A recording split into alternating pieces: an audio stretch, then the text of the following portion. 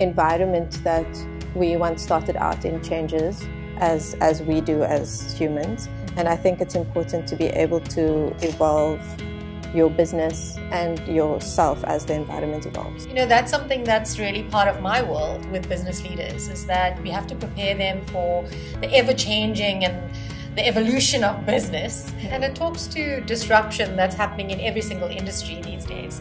If you are not upskilling yourself on a regular basis, you are going to be left behind.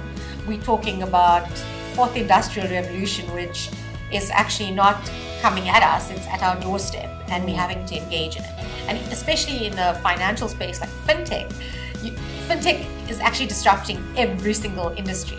But business leaders are sitting with the question about, how do I evolve my business, or how do I change the way I'm thinking? And part of that is understanding yourself. How are you innovating yourself as a leader, and how do you create space for innovation within your organization? You know, whether you're starting your management career or you're at the peak of your game, yes, you can never ever stagnate.